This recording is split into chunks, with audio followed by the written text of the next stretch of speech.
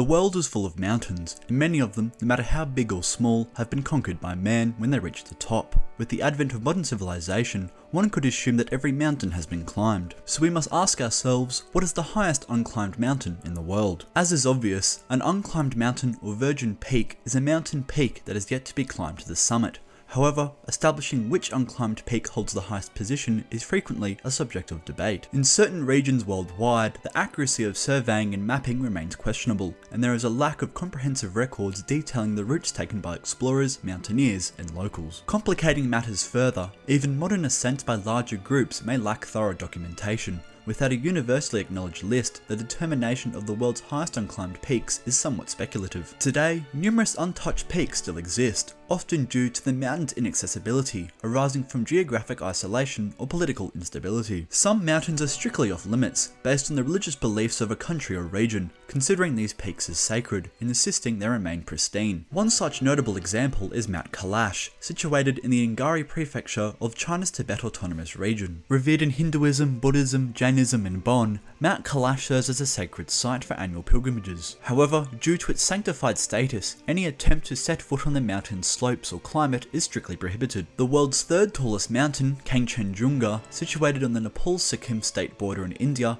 has witnessed several successful summits. The first climb on May 25, 1955 was led by English mountaineers Joe Brown and George Band as part of the 1955 British Kangchenjunga expedition. Honouring a commitment to Tashi Namgyal, the Chogyal of Sikkim, they stopped just shy of the true summit, vowing to leave it untouched. Subsequent mountaineering parties may or may not have adhered to this agreement. In a similar fashion, Nanda Devi, India's second highest mountain, has seen numerous ascents, but the highest summit remains unconquered.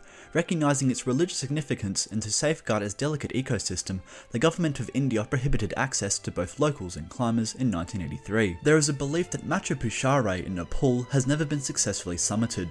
The sole documented attempt occurred in 1957, when a British team led by Lieutenant Colonel Jimmy Roberts made an ascent. Climbers Wilfred Noyce and ADM Cox reached within 150 metres of the summit via the North Ridge. However, upholding a pledge made to King Mahendra of Nepal, Noyce and his team refrained from reaching the summit and descended, publishing the only climbing record of the mountain a year later. Since then, no climbing permits have been issued for the mountain. Thus, Gangkhar Puensum, on the border between Bhutan and Tibet, is widely regarded as the highest unclimbed mountain globally in terms of elevation. Despite Bhutan opening its doors to mountaineering in 1983, 4 expeditions attempted but failed to summit the mountain in 1985 and 1986. However, in Bhutan, ascending mountains exceeding 6,000 metres has been forbidden since 1994. This prohibition stems from local traditions that regard such peaks including Gangkhar Puensum as sacred abodes of protective deities and spirits. Additionally, the absence of high altitude rescue resources closer in India reinforces this restriction. The ban was reinforced in 2003, extending to a complete banning of all forms of mountaineering within Bhutan.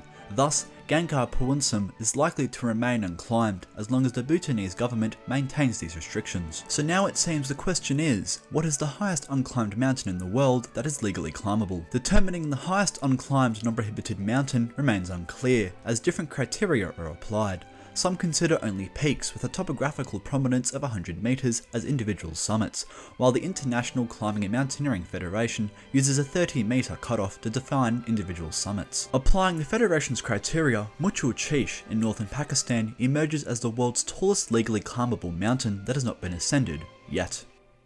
This has been me, Jack, and if you're climbing a mountain right now, please leave a comment down below.